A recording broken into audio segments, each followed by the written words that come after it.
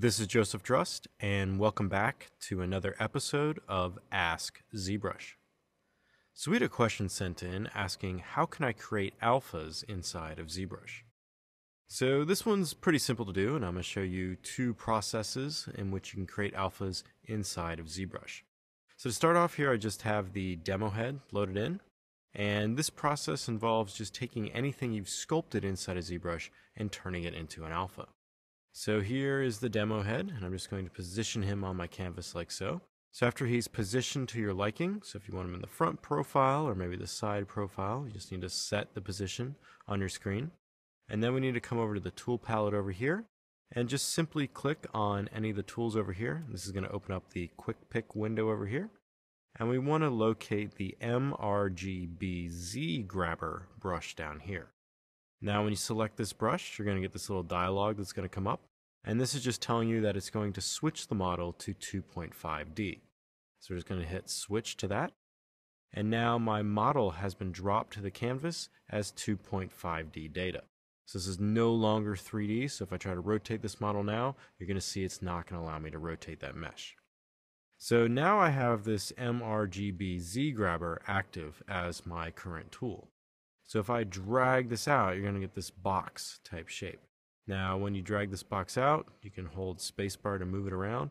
And basically you just want to frame the area on your model that's on the screen here of where you want to create that alpha.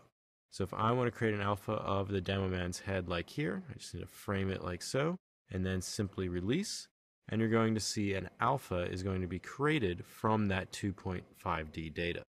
So here we have that alpha over here. And then we can just export that out to use wherever we like, but just coming up to the Alpha tab here and just clicking on Export.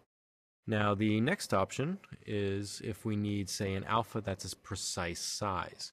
So here I just have a plain 3D object with a nanomesh applied, and I can come through here and change these values of this nanomesh here to get some kind of interesting shapes out of this. Now say I want to make a alpha out of this, but I need that alpha to be a certain size, say something like 512 by 512. So the first thing I need to do for this is come over to the Document tab over here, and I just need to change my canvas size to the resolution of the alpha map I want to create.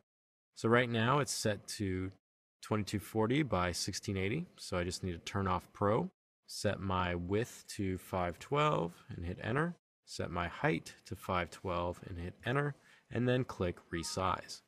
Now it's going to tell you that this resizing is not an undoable operation, so we're just going to hit yes to that. And now you can see here it has resized my canvas to that 512 by 512 pixels. Now you'll notice that this is now in 2.5D as well, so I just need to clear my canvas by hitting Control N and then redraw that plane out. And then once it's drawn out, just go to Edit Mode or press T on my keyboard. And now I can reframe this to my liking like so, so just maybe something like that.